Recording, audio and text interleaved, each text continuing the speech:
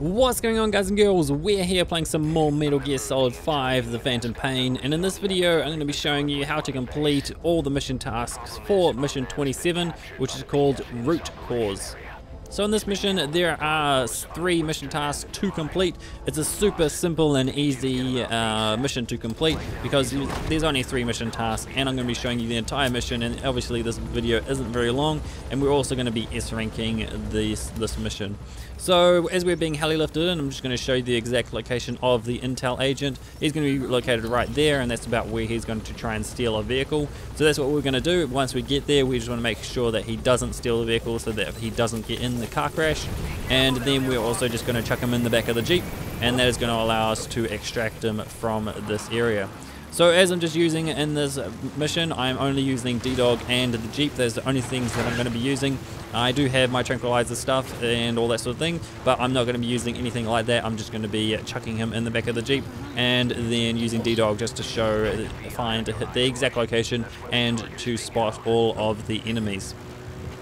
So what you want to do is you just want to head up this road here, and once you get to the top of it, you'll just be able to turn off back onto this road right here, and then you can just head across and get to the location without being spotted, as long as you just try and keep a safe distance between you and the enemies.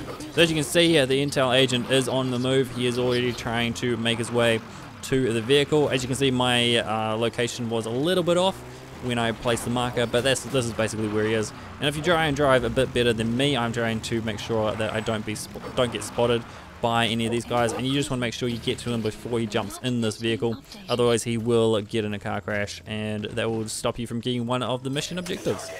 So what we're going to do is just pick him up and then chuck him in the back of our Jeep, and that will allow us to travel out of the mission area by land. So we're just going to chuck him in here and then jump in the Jeep.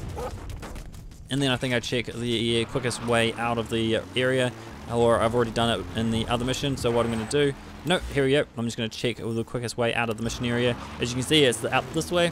So what we're going to do is we're just going to travel up onto this area so that we don't get spotted by any of the guards that are posted around this little village.